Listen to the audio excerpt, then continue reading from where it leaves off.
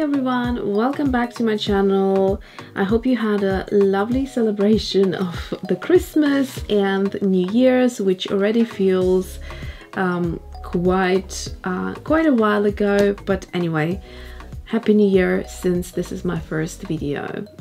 Today I thought, as the first video, I'd like to share my color palette. So the colors that I use in different mediums, whether it's watercolor, acrylic paint, or things like oil sticks, anything that I love to use to create abstract paintings, but as well as my other love for botanical art and also fashion illustration. So I picked out colors that I commonly use, and initially this has been a 42 color situation, or actually 41, and I downsized to now 32 colors, which are really my all-time favorite colors. So these colors don't just represent love for the pencils, which they do, but also translates into my other mediums. I hope that makes sense.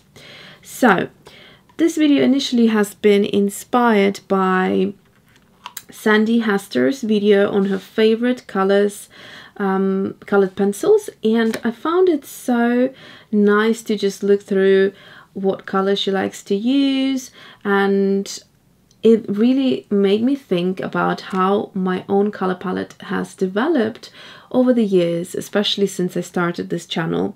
And colors like turquoises I would use in the past, not very much now, especially if I'm creating abstract paintings.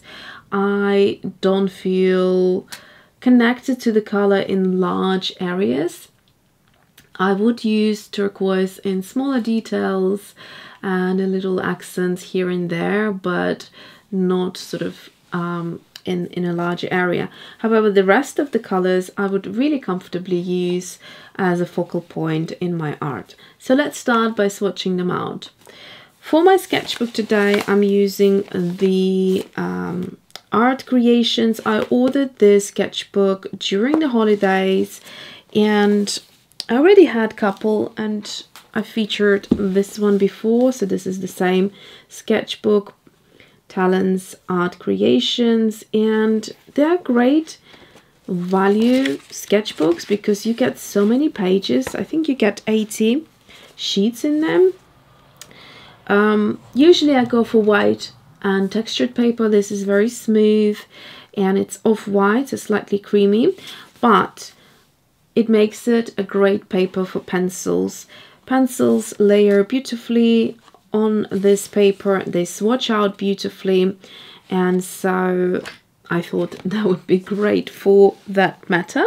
This format has been recommended by Sandy, I think, in the same video, and actually the A5 format is what I commonly use for sketchbooks, except for one sketchbook, which is the Strathmore mixed media. I like it slightly bigger, but otherwise pretty much most of my sketchbooks are A5, and so this is smaller than A5, it's more narrow. The actual sizing is here, 13 by 21 centimeters, and it's acid free. But yeah, it's great for starting and experimenting without being intimidated. Larger sketchbooks, especially for beginners, can be intimidating. So in terms of mediums that can be used here, it goes from pencils, charcoal, chalk, graphite, crayon, ink, all the way up to watercolor. I wouldn't recommend using very watery washes on this paper because it is only 140 GSM, but with minimal water you can get away using watercolors. So let's start the swatching. First color we have here is a juicy green color, and it's Apple Green by Holbein. So this is a beautiful color if you want that sort of nice green apple color without it being too acidic.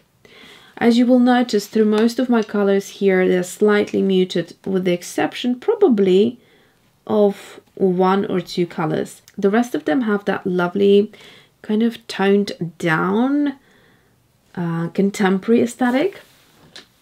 I'm going to get my brush ready for getting rid of those crumbs.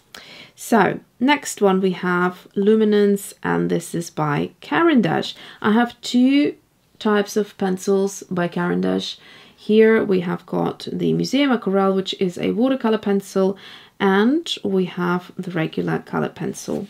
You will notice me sometimes doubling in those pencils because they are just really interesting to work with full opacity versus a watercolor effect.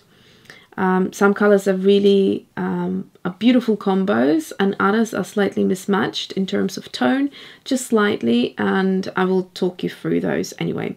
So this is a spring green. So this is not muted, it's juicy. Then we have Holbein Chartreuse Green, again, not muted at all. Beautiful, you can see love for this particular pencil from the shortness of it. Then we have Cadmium Yellow Lemon, and this is a Polychromos pencil by Faber Castell. You'll notice I don't have that many Polychromos pencils here, I think only two, and the reason being is I love their colors, but the hardness of them is something that I don't enjoy working with. I prefer my pencils to be softer, hence I absolutely love the Luminance, and Derwent's drawing pencils are my kind of top favorite. I also love Holbeins, but Holbeins don't layer very well, I found, compared to Luminance or Derwent's. Okay, so now we're getting into that spectrum of muted colors. So this is Olive Yellow by Luminance. Then we have Olive Yellow, and this is a Holbein. So you'll see they are different. So the previous is more green and this is more muted. Then this one is the watercolor pencil. Looks gorgeous on its own, but watch what happens when we add a little bit of water. It just lifts the whole color. It makes it livelier, even more luminous. I find it has that beautiful glow to it. I will give you a close-up slightly later. Maybe I'll just bring you in closer, just a touch, like so. And then we have next color, which is Faber Castell Polychromos in green gold. So this is a lovely kind of mustard yellow, muted, moody color. Next one we have is Green Ochre by Luminance.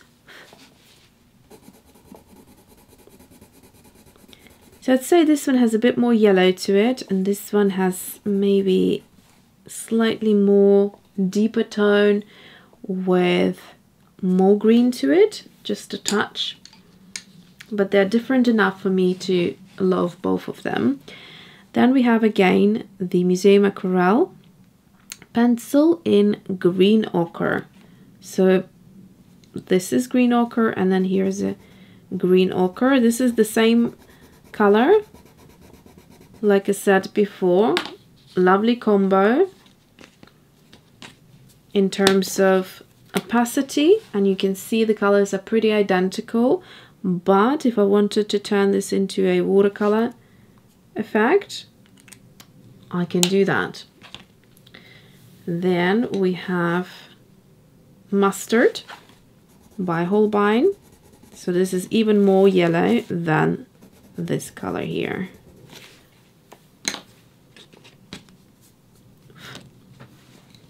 Now we will start going into yellows, and you'll see my yellows are again quite muted. So I could argue this is kind of like a yellow that I like to use, or in place of a yellow.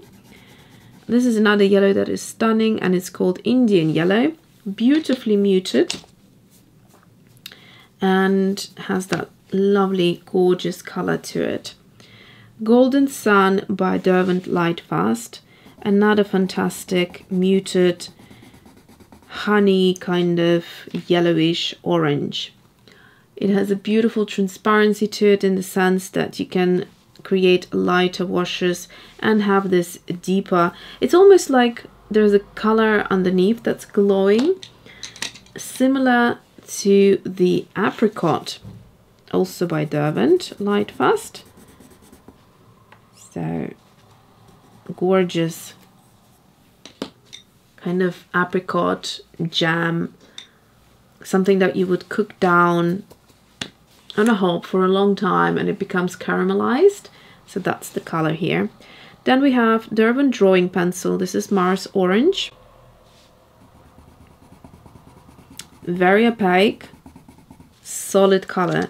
So here you can see streaks of kind of different layers of the same color, but different tones perhaps in the swatches. This is solid, very opaque.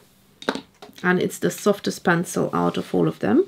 Sanjuine, another Derwent Drawing Pencil. So this is slightly pinkier version of the previous color. All right, so they're looking absolutely delicious. Let's start with the next draw of colors. So we have got now the Luminance, which is a natural russet. I believe this is one of the newer colors that have been added to the range. So it's also very opaque, very similar in the feeling to the Derwent Drawing Pencils that we just swatched over here. And it's got great opacity and depth to it, but it's deeper than the previous colors. Then we're going into kind of sort of reds. This is a strawberry, very interesting, like pinky, muted, warm, red, orange type of a color. Very complex, very unique. Then we have Crimson by Holbein.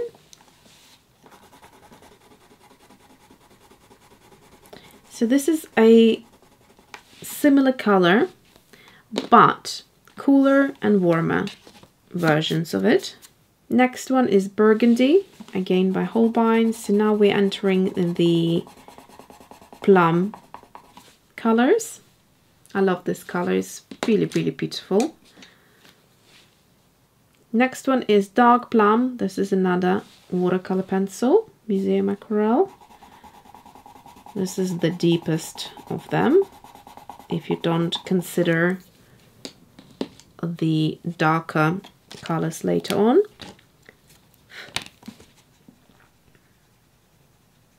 It is gorgeous. Really beautiful. I love these watercolor pencils. They really are special.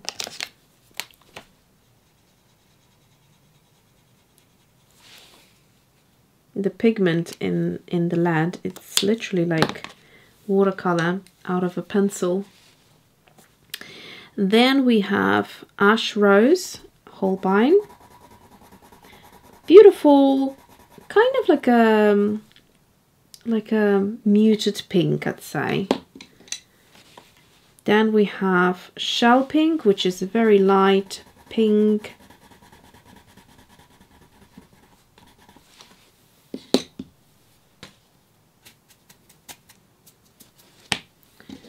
And the next one is Sepia 10%, another fantastic color. Really love it. It's like a taupe. So it's a perfect taupey color, very milky. Very gorgeous. I have this pencil, so the Sepia 10% in the pencil version, but it's not the same thing and I don't love the color as much. And then we have Payne's Grey 30%. So now we're hitting the grey colors.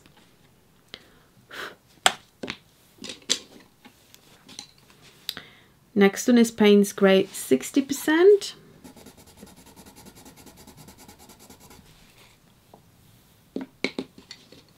And Payne's Grey.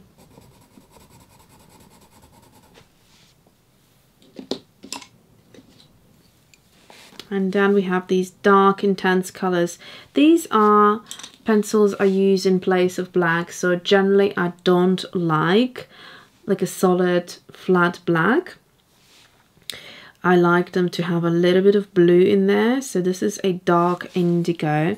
It's almost black, but not quite. You still can see it's a dark blue color. Probably not right now, you can't from that distance, but I can see it here, and I will show you close-ups.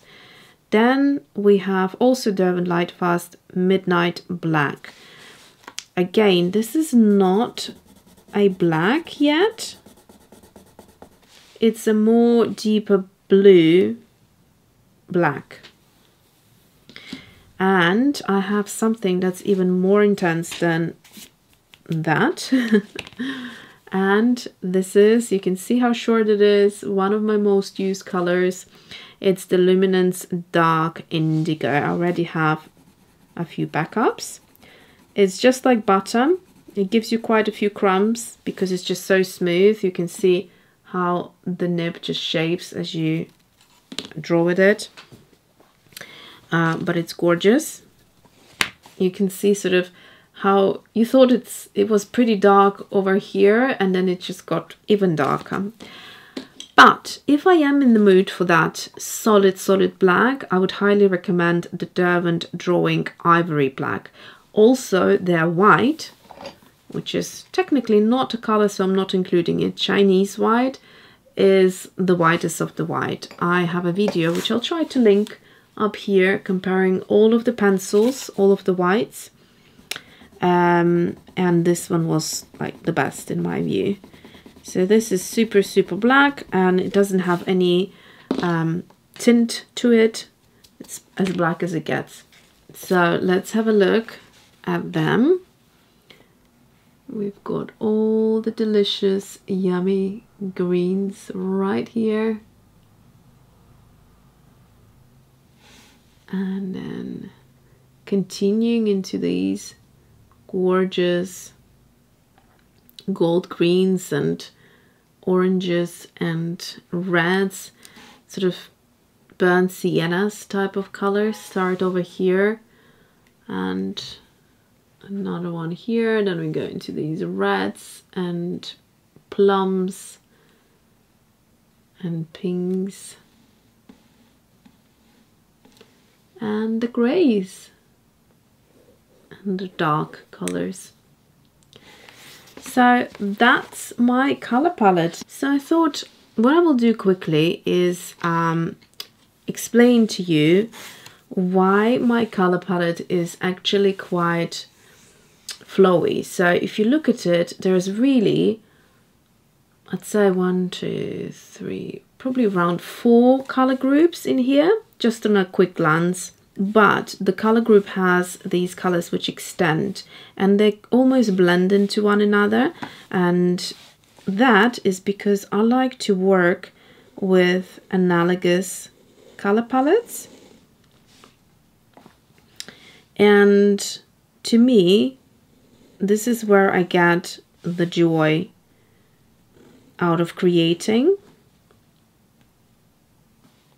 So I just wanted to show you what happens when I create with a color palette like this. So I'm just going to do a quick sketch and show you what it would be like creating with analogous color palette. So I just quickly doodled a little bit of like a botanical design, something inspired by leafage or succulents. And what I'm going to show you is, for instance, how this would translate into my art. So let's start with the first color, and this is the Apple Green by Holbein, and I'm just going to color in really simply each segment of this illustration using these colors,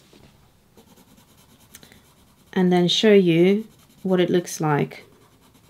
So analogous colors are those that are close to one another. If you look at a color wheel, it would be, for example, yellow next to a green, so like here. But if you stretch these colors out and make them blend into one another, this is what you would get, a lovely analogous color palette. And then you can throw in a contrasting color, which would be opposite, and you would have this, you know, like a pop. So for instance, here we have got this sort of purplish, which would be a plum color in my case, or a dark blue, and visually it would be quite harmonious. So I'm just going to continue coloring in each petal.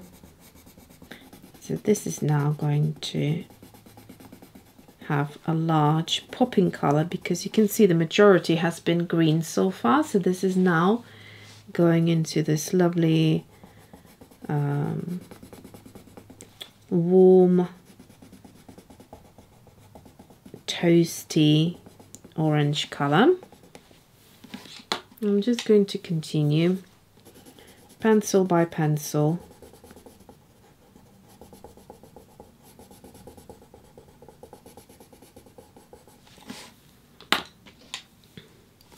So you could leave it at that if you didn't want to go into this region. So basically I'm moving on to here now, right? So if you didn't want to have that and you wanted to stay within the green, watch what I'm going to do now. I'm going to look at these colors and think, which color do I want to repeat again? So I'd say, let's do this one here. So we're going to go back into this color,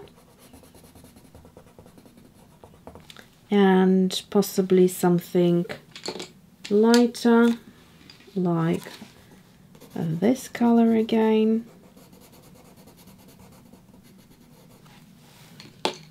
And what else do we have here? Maybe one of these. That was a good one.